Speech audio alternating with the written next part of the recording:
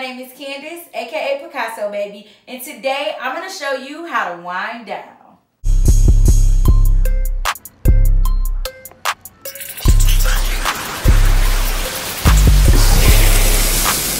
If you're new here, welcome. If you've been here before, thank you so much for stopping back by to paint with me today. So I know if you are a subscriber, if you've been here before, you know that it's been a while since we've painted together. And that's why today we're going to be winding down together. So I got a suggestion for a painting. I had a painting of a wine glass in the back of one of my previous videos. So I decided since summer has winded down and I want to take some time and wind down with you all, we're going to be painting some wine today. And if you're 21 and up, make sure you grab yourself a glass of wine.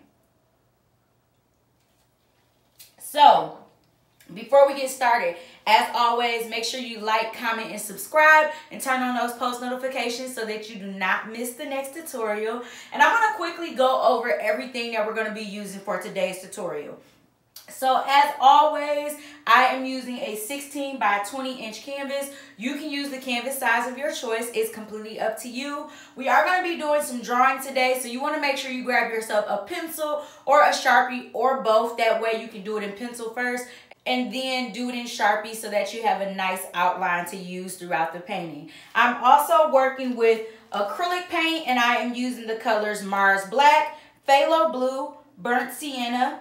I'm using titanium white, chrome yellow, and bright red. You also want to make sure you grab yourself a water cup for your brushes filled with cold water, some napkins or a rag to dry your brushes off on, and then you also want to make sure you have some different size acrylic brushes. And as always, everything that I am using is in the description below, and it is linked to the different places that I purchase them from so that you can purchase them and paint along with me. So let's go ahead and get started. All right, so like I said, we are going to be doing some drawing today. So you want to make sure you grab yourself a pencil and a Sharpie, or you can just use a Sharpie or the pencil. Is completely up to you. But I do already have mine drawn out, but I am going to draw it in Sharpie. That way you all can see it really well. So I'm going to go ahead and start to sketch out my wine glass, and then we're going to have some more sips and do a little talking. So the first thing I want to do is I want to get my hand sketched out first, because I'm going to base my wine glass on that. So what I want you to do first, you're just going to find any point at on your canvas where you want your pinky finger to be. So I'm not going like at the midway point. It's a little bit behind the midway point. And what I'm going to do first, I am going to make a line angled like that. So a small angled line. I am going to curve it down. I'm going to curve it back. And then I'm going to curve down. Now, as you're doing this part, keep in mind this is your pinky finger. So this is going to be the furthest finger back. Everything else in front of it will be your other fingers and your wine glass. So again, you want to follow that shape first to get it started. Now from there, I'm going to make a little nail. So I'm going to come back to this line and I'm going to curve in to make a little nail. I also want to define my actual finger. So I'm going to do a quick curve here. Another little curve there. And one more curve. Now once you have that, I'm going to go ahead and draw my wine glass, because I can draw my wine glass based off of my pinky finger. So I am going to start by simply drawing a line that curves up a bit, so it doesn't go straight up. If you do want yours to go straight up, that's completely up to you, but mine curves up just a bit. And then I'm going to do almost like I'm making a U. I'm going to start by the end of the finger here, and I'm going to pull this line around almost like I'm making a U. Now that we have the glass, I'm going to finish it off by pulling that curve between the top and a curve across the top for the lip of the glass. Now I want to go back and finish the back of my hand before I add on my fingers and also the stem of my glass. So for the back of my hand, what I'm going to do is I'm going to start back here. So you see how the pinky finger comes down, curves over, and then it starts to curve down. Right before it goes straight down, I'm going to do a curve here. I'm going to curve back into the glass. And from there, I'm going to come down here and repeat this line here by simply pulling the curved line down there. Now, we're going to go back in and add some more fingers. So the next finger, I'm going to start on my pinky, but not right at the bottom here where it stops. I'm going to move up just a bit. And I'm going up into my glass. Now I'm going to curve that up into my glass, and I'm going to stop it right there. I'm going to add a little nail right on the end there. And then I'm going to do the same way I curve back here. Curve from the back of the nail. Do a third curve. Do a second curve. And then do a third curve going right back into the pinky finger. Now, let's do that again. This time, I'm not going to start right on the finger here. I'm going to actually come underneath it, curve over, and then curve up. Add my nail, just making like a little raindrop or a little almond. I'm going to come back and shape that one out a little more. And then I'm going to go and add those little curves to finish the finger. So, one little curve, two, pull a line in. Now, the last finger I'm going to add is going to be over here. So this one, I'm going to actually draw the nail first. So a little, see how I have a little space in between my nail, which I'm just doing like a stiletto or oval shape. You can do whatever shape nail you want. And then from the top of the nail, I'm going to pull a line back to the glass. And from the back of the nail, or the up there, I'm going to curve over and back into the glass. So now it's like a little fingers there. I'm also going to go ahead and add my line for my wine. It's just a little curved line. You can do as much or as little wine as you like. Just remember, the higher the line, the more wine you have. The lower the line, the less wine you have. Now I'm going to go in and draw my stem. So I'm just coming from the bottom of the glass and curving a quick line down. I'm going to mimic that line on this side. Curve a quick line down. I'm going to close those lines up at the bottom with a little curve. And now for the foot of my glass, super, super simple. I'm just going to make almost like a really wide oval, or a really long oval rather. And now, once you have all of that on there, we're going to go ahead and start to paint. So the first thing I want to do is I want to get my background filled in. Now, I want to get my background completely filled in with black first. If you're doing a different color, it's completely up to you. But I'm going to do everything around my stencil with black. And I'm going to be using my biggest brush, my big flat brush. If you would like to use a different brush, or if you need to use a smaller brush to kind of outline it, feel free to use the brush of your choice. But I'm going to go in with this brush and start to get everything in the background filled. And as we're working on filling this, let's catch up a bit. So it's been a few months since we painted together because, you know, life be lifing. But I was excited when I saw the request for this one because I'm like, oh, it's perfect. Because I also had a comment on one of my other videos. I can't remember who it was. So if you know this comment was yours, please let me know. She was like, oh, you need to drink with us sometime. And even though in some previous videos, I have, you know, had drinks with you all if you're 21 and up. I try not to do too many videos like that just because, you know, I don't ever want to get thrown off or distracted from really teaching you all some really fun and easy paintings. So I like to leave the drinking up to you all. But I thought today was perfect for a nice little red wine because we're painting red wine, or the color wine of your choice. It's going to be up to you, of course. But yeah, I thought today would be a great day to really just wind down with you all, especially since the summer season is winding down. We are officially into fall. I'm not sure about down south, but if you are in the Midwest, you know we are experiencing our fall weather right now.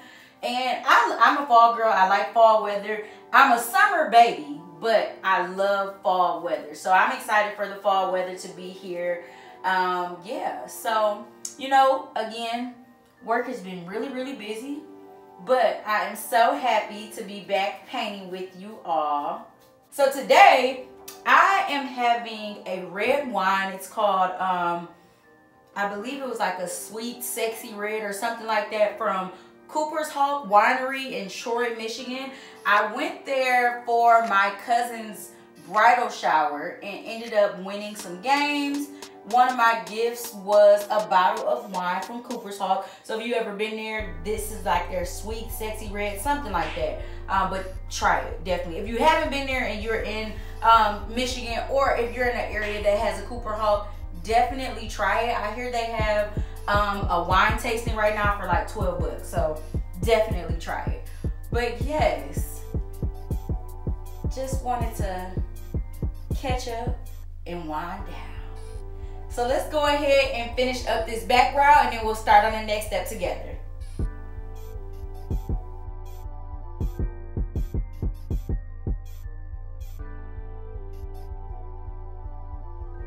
All right, now once you have your entire background filled in, and it's only your hand and your wine glass left, what we want to do now is we want to get the pieces of glass filled in. So not the part where there's going to actually be wine, but just the actual glass. We want to fill those in with a slightly lighter shade of the background. So because my background is black, my shade is going to be almost like a really, really dark gray. If you did a different color, you just want to use your color with a little bit of white to lighten it up. That way when we paint it in, you can see the difference. Now, one thing I'm going to do before I do that, I'm switching to my like medium round brush. So it's not my smallest brush, but if you want your smallest brush, you definitely can use it. And I am going to fill in this little background piece here. So right where the pinky is, if you look right where your pinky is and then where your glass curves, there's almost like, or there should be a little triangle there between your pinky and the next finger there. There should be a little triangle, so I'm going to fill that in. Now that I have that filled in, what I'm going to do right on my plate, I am going to take a little bit of white and mix it with some of the black, because I just want to make almost like a darker gray. And what you can also do, just so that you really can see it, I'm going to go through and outline my glass with some white on my brush. So I didn't wash that black off, or whatever color your background is, don't wash it off. But I'm going to go through and outline, so not the actual wine part, but just the part where I'm going to be filling in the glass. I'm going to outline that with a little bit of white first.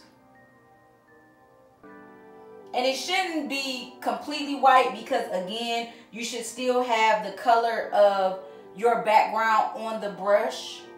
If you don't, add some to it. That way it's just a lighter version of your background. And then I'm going to go in again with this mixture I made of a little bit of white and my black. I'm going to go in and just fill this in completely.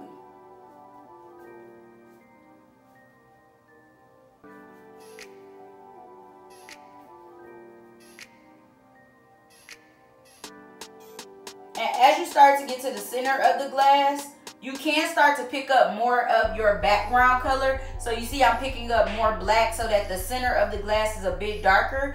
You just want the outline of the glass to be a little bit lighter so that you can see it on the background. So that next to the background you can still see the outline. But if the center of your glass is the same color as your background, that's fine, because we do want it to appear see-through like glass. Now I'm going to take a little more of my white and some of my black, and I'm going to go down into my stem.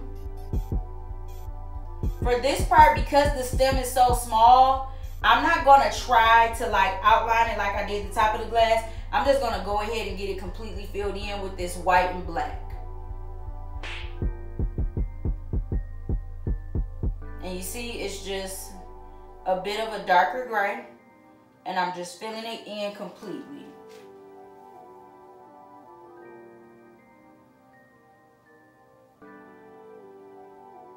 Now that that's filled in, I want to go back and fill my wine in before I do anything to my hand. So I'm going to wash this brush out completely and dry it off.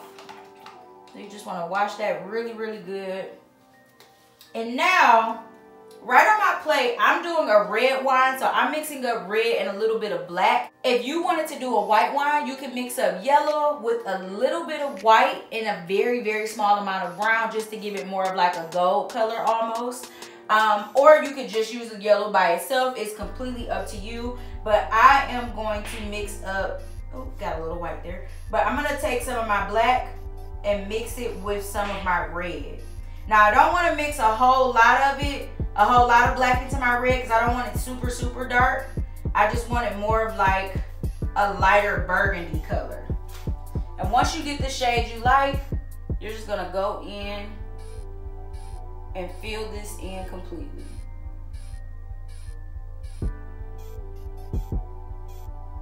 This painting is super, super simple as far as like actually painting it. Once you get past the drawing part, filling this one in is like really, really simple. So it's a super fun one to do for like girls' night, on your own, with your family. This is a super fun one. It can be for date night. It's super, super simple. You know, just not one that you can paint with the kids. I'm just gonna finish filling this in. And you can always, again, when you get next to the stencil, if you ever feel uncomfortable with a bigger brush and you want to switch to one of the smaller brushes or your smallest brush to really get next to it, feel free to do that so that it comes out really, really nicely.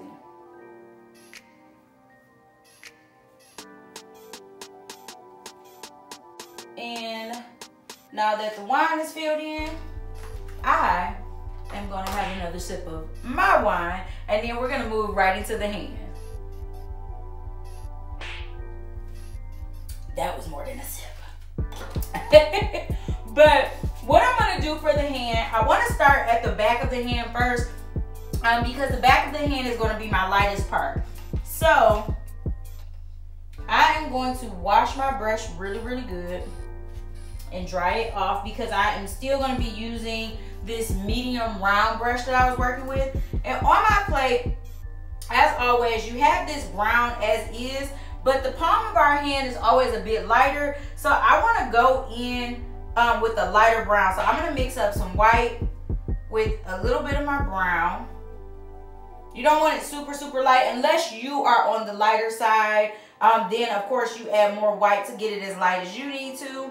But I'm just mixing almost like equal parts, or maybe even a little more brown than white, because I don't need it to be super, super light. And then I'm going to go in and get the palm of my hand filled in. So everything behind the wine glass, I'm getting completely filled in.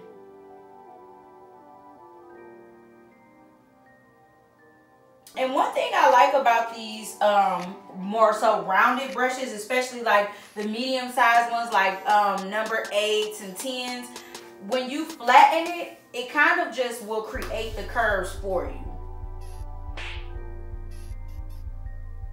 So I'm gonna go right next to my pinky finger. And then when I get here by my pinky finger, that line that was there, I'm gonna follow that line all the way down and just fill that all in. So you see how I left a little bit of the outside of the palm there, so the actual top of the hand, I left a little bit open so that we can fill that in with the skin tone. And I'm not going to wash my brush.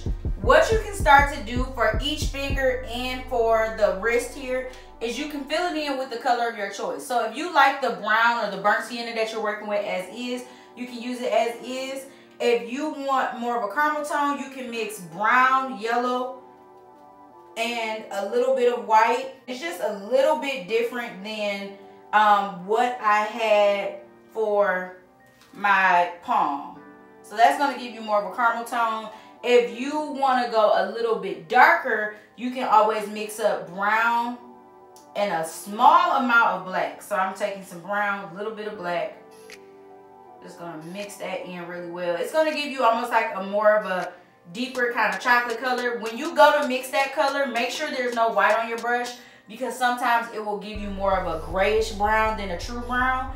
So if you want more of a dark brown, you can use black and a little bit of black in some of your brown. You can use the brown as is. You can use brown, yellow, and white, or you can use white and a little bit of brown if you need to make an even lighter tone. But once you decide what skin tone you're gonna do, all you wanna do is go ahead and start to fill in each of your fingers. So not the nails, but you wanna get each finger completely filled in. And the wrist back here. And remember, if you need to switch to the smaller brush to get like a better outline or get closer to the nail, feel free to do so.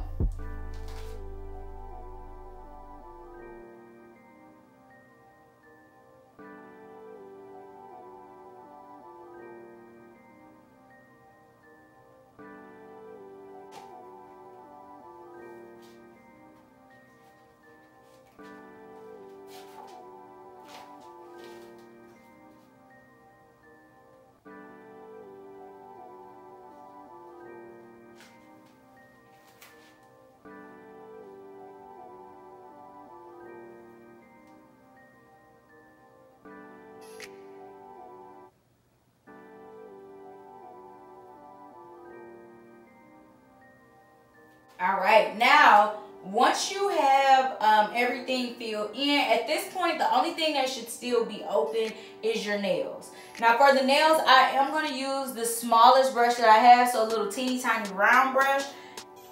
If you would like to use a different brush, remember it's completely up to you. I am going to be filling my nails in simply with white. You know, you can never go wrong with a fresh white set. It's not just for the toes, ladies, okay? It's not just for the toes. So I'm just doing a white set. If you would like to fill your nails in with a different color, remember it's completely up to you. But you just want to go ahead and start to fill in your nail color. And then we're going to get ready for a quick break. All right, now once you are finished with the nails, you have everything filled in.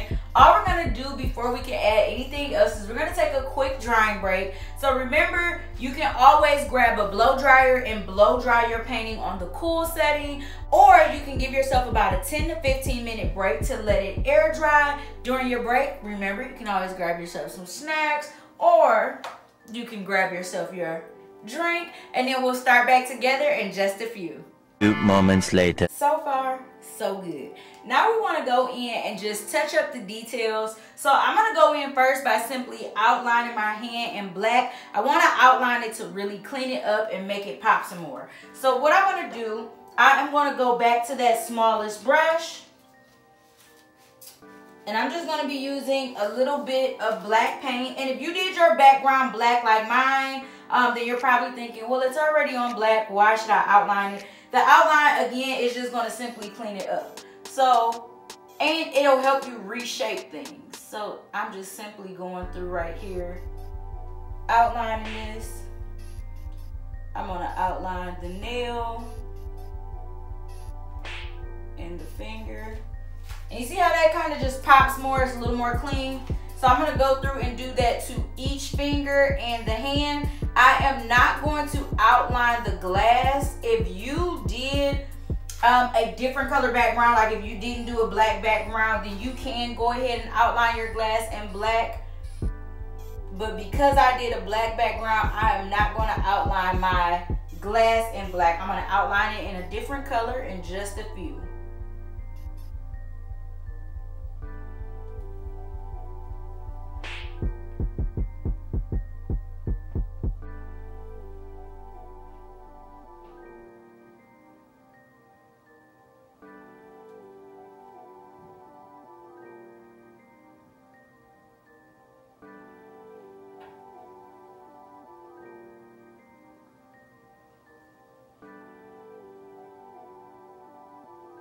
Now, again, if you have a different color background, you can go ahead and outline your glass in black as well. But because my glass is already on a black background, I'm going to outline in white. I'm not going to wash my brush. I'm just going to wipe some of that black off. And I'm going to go in and outline in white. Now, the first thing I want to do is I want to bring the lip of my glass back out. So you see where the 2 points are here? I'm not going to curve over first. So I'm not going to outline the top first. What I'm going to do is curve a line in. So on the inside of the glass there, I'm going to do a curve. Now, I'm going to close the top off.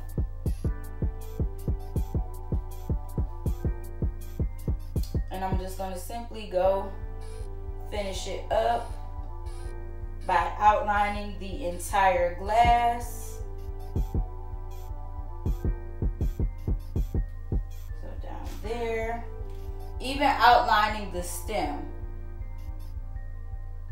I'm not going to outline inside though. I'm not going to outline like the top of my wine. You want to leave the wine as is. Now, once you finish outlining the glass, what I want to do is I want to go in and jazz it up a bit, add a little detail. So I'm going to add some, almost like the glare on a glass. The first place I'm going to put it is just simply following this curve here, right on top of the wine. And then I'm going to do a few lines right up here. So I'm just doing two quick lines, just to add a little glare. I'm going to add some inside of the foot of the glass too. You can even add some inside the stem if you want. You just, wherever you put it, you just want to follow the shape that's already there. Now, once you've done that, if you want to add any words to your painting, any extra details, if you want to go back and add some designs on the nails, anything at all, it's completely up to you. But once you are done, the last thing you want to make sure to do is simply sign your name or initials. And I'm just going to put mine right in the corner with a little bit of white paint and my smallest brush. And once you sign your name, you are all done with your painting.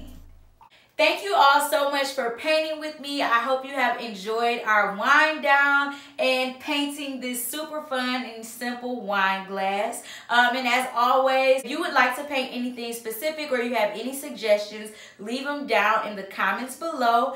And make sure you turn on those post notifications. Make sure you like, subscribe, and make sure you share these videos because we are almost at 10,000 subscribers. We're currently at about almost 8,000.